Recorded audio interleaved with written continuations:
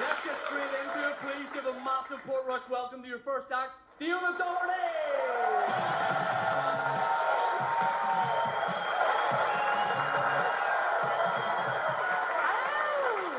Hello, my name's Diona. I have a stepdaughter who is adorable. Well, just from her dad's perspective, really. We do this thing in our house called 30 Seconds of Bad Talk, where she gets to, curse and say all the naughty things that she wants to say and she won't get in any trouble. It's so cute. It's really fun. She's so innocent. She'll be like, poo-poo head, farty face, warty bum, fuck off back to Derry, would you? You're not my real ma, I hate you. So fucking cute. Don't know where she gets it from, like. What a joke, of course I do, her real ma. She's not mine. But my husband and I have been trying to have a baby this past few years through a medical process called IVF. So if you're not familiar with that, basically they get the man's sperm and the woman's eggs and they mix them in a wee dish to make embryos, which is just doctor talk for babies.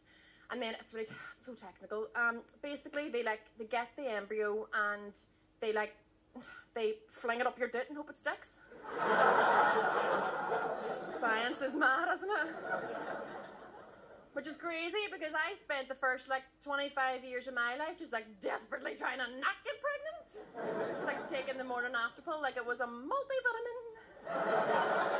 Just dodging all the potentially impregnating sperm with all of the ancient techniques known to womankind. Jiu-jitsu and karate and swallowing.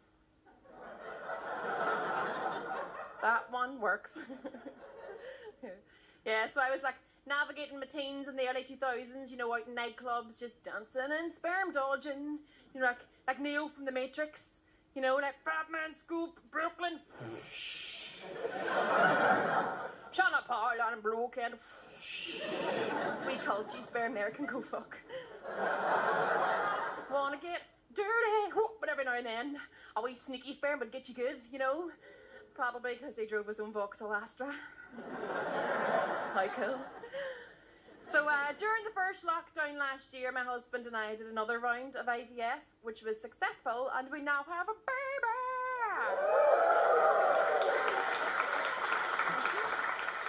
She doesn't sleep. I was actually 2 weeks overdue having her, so I think my womb must be on the amber list, and she had to quarantine on the way out. People give you loads of cliched advice whenever you're overdue and you're pregnant. Ones like eat a hot curry, drive down a bumpy road really fast.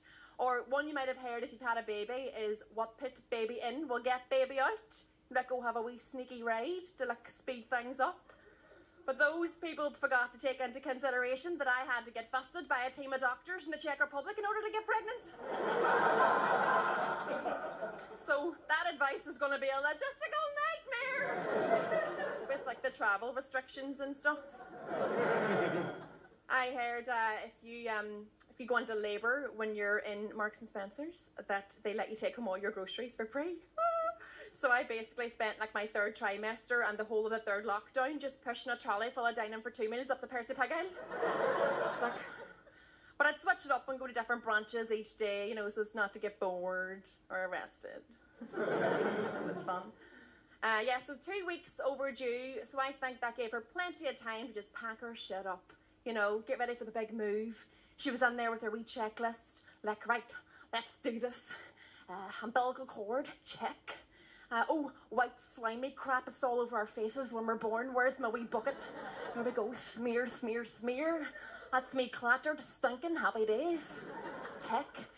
Wee pink cat, where's my wee pink cat? But before she's got time to grab her wee pink cat, her time's up. She's ready to be born.